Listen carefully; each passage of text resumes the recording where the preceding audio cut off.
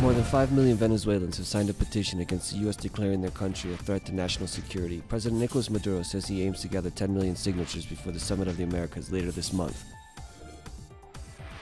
Bolivia's movement towards socialism party won 4 out of 9 states in local elections Sunday. President Evo Morales' party also finished first in 2 other states, which will go to a second round of voting on May 3rd.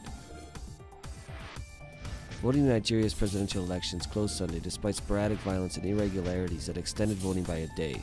While both incumbent Goodluck Jonathan and former military ruler Muhammadu Buhari pledged peace, Buhari has called for the elections to be cancelled. The Arab League summit in Egypt has closed with the announcement of a new 40,000-strong unified force. The 2-day summit was dominated by discussions over the Saudi-led campaigns in Yemen, which have already killed dozens. In Switzerland, discussions over Iran's nuclear program continue. Negotiators are hopeful a deal can be reached before the June 30th deadline.